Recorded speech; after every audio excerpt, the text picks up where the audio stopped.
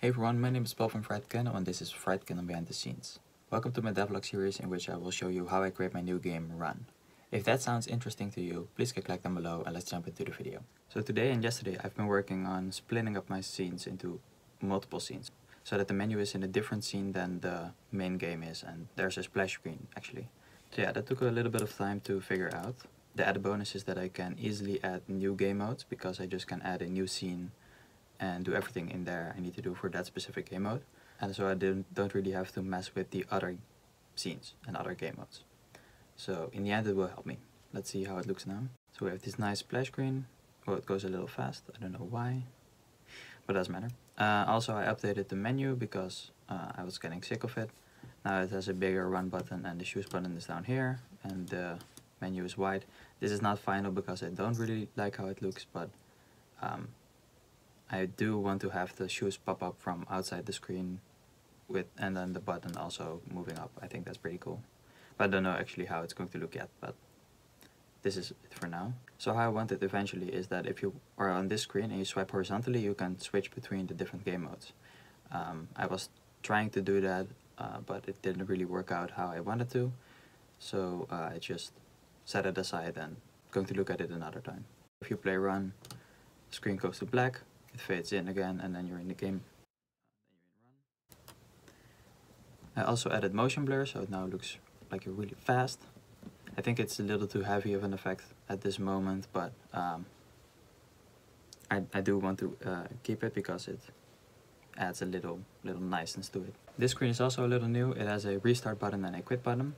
It used to have only a restart button because the menu was inside this scene, so it just restarted the scene and then the menu was there. But now because it's a different scene, I can actually restart the game itself. So when you press restart, only the race will restart, not the complete menu. And when you press quit, you go back to the main menu. It's way nicer. This is how I always wanted it to be, but because everything was in one scene, I didn't really have the power to do that. So I have this weird bug where, or it's not really a bug, but I'm actually not sure what's happening. So as you can see, I have motion blur in my scene, so when I move really fast, everything is blurry, except for the UI feed. The UI layer doesn't get the post-processing treatment the rest of the scene gets. But the weird thing is that if I go to the camera and go to the post-processing layer, both the UI and the global layer are selected. Global is the layer I created for everything in my scene. But the UI is also selected, but it's not working. But the thing is that I want every UI element also have a little bit of motion blur. So my question to you is, do you have any experience with post-processing, and is UI actually supported with post-processing?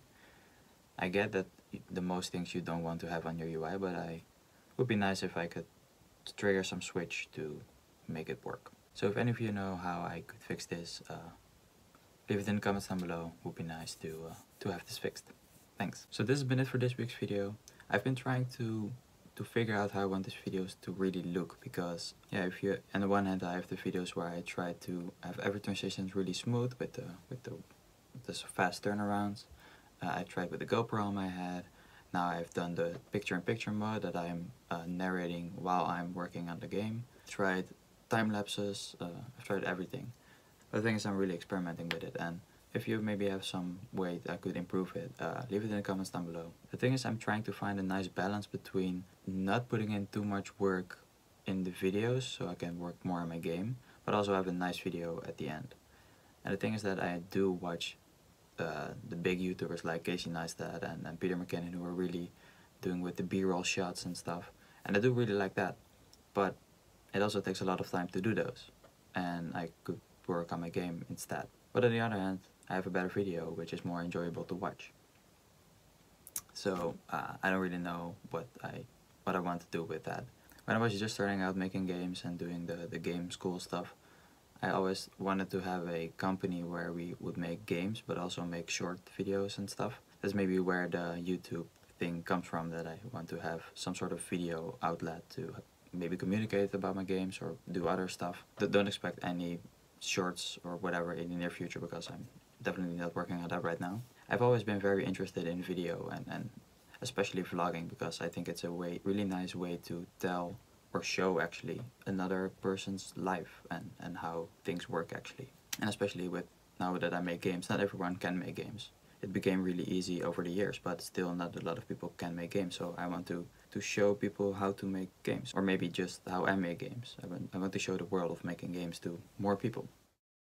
If you like this video, please click like down below. If you want to see more, please subscribe. If you want to be notified when I upload a new video, you can click the bell. All of the things that you saw in this video will be in the next beta version 0.2. So and it should be up when this video is up as well. So links are in the description down below. You can download the beta. And then I will see you all next week. Goodbye.